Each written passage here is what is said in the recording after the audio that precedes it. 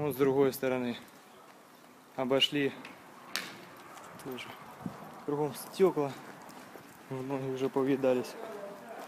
Вот воронка попала. Вот смотрите. Видите? Первый перрон. Тут люди сидят. Понятно, что хотели попасть формально в штаб Зари. Но Порошенко что говорил? Будут точечные удары только по военным объектам. Вот можно назвать автовокзал военным объектом, а? Тем более, когда первые обстрелы начались, он был рабочим. Вот труба, вот смотрите. Вот давайте, я не знаю, здесь мы увидим. Тут все стекла. Вот смотрите, тут больше всего попало. Так, а мы здесь не выйдем. Ну, вот отсюда сейчас.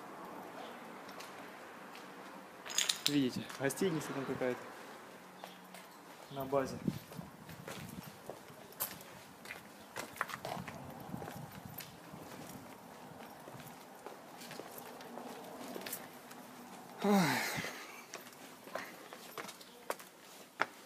Уже что Чернобыль, руины все.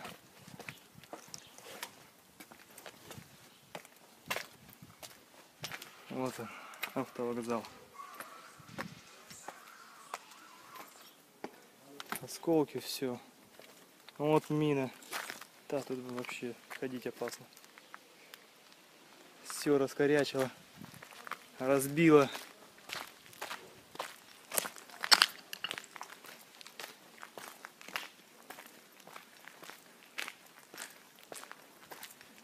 Стало с автовокзала. И люди же погибшие, что тут в этом районе есть.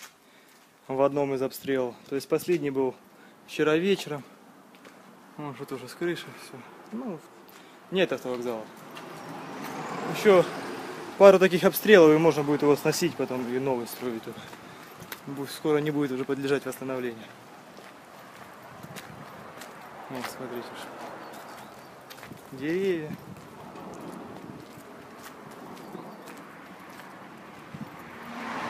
А это вот центральная улица Луганска.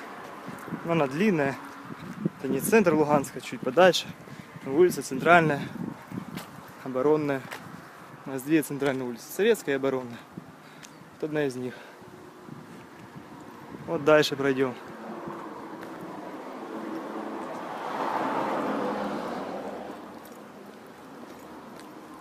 Тут вот остановки. Тоже, видите, все, провода, все лежит. Там машина вот там лежала.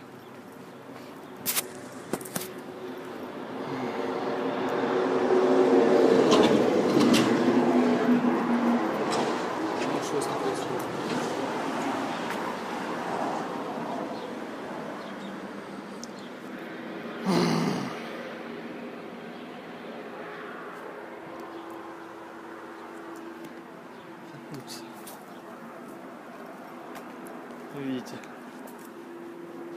кафешки, все там,